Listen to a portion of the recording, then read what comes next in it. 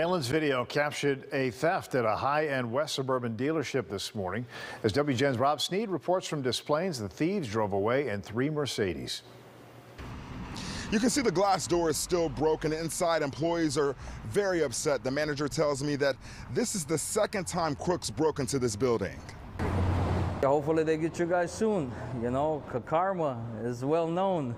In a matter of seconds, 2 thieves smashed a glass door with a sledgehammer and stole 3 luxury cars from Sam Jidd Luxury on Mount Prospect Road. Then they made their way to the key box. They broke into the key box.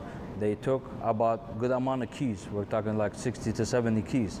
And then they went to the back and they took some of our high-end vehicles. Des Plaines police say this theft happened just before 4 this morning. You can see from this surveillance video the men entered the building. Police say 2 others may have been involved. An alarm tipped off police, and when they arrived, they say they saw several cars driving off the parking lot. Officers followed a black BMW and a white Mercedes northbound on Mount Prospect Road to eastbound Gulf Road. Authorities say the thieves got away and continued on I-294 southbound on Rand Road. The general manager, Mo About, says this isn't the first time this location has been broken into. The incident I had back in December, they broke through the gate door.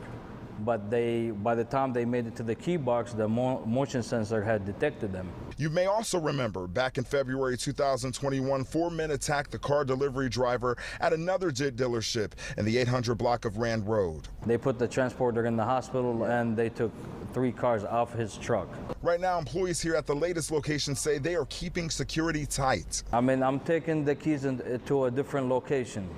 So then even if they wanted to come back, they don't have access to the vehicles. The general manager also tells me that they will have security guards on the premises tonight. Reporting in Des Plaines, Rob Sneed, WGN News. Suburban